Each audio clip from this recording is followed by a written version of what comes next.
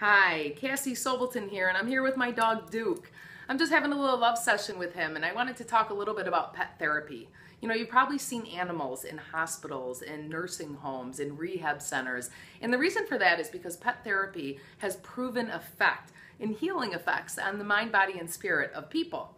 You know, physically, there have been many studies that show that animals lower blood pressure, they improve cardiovascular health, you know, release endorphins that actually have a calming effect on the body. Just the act of petting these little guys produces an automatic relaxation response, often reducing the need for medication.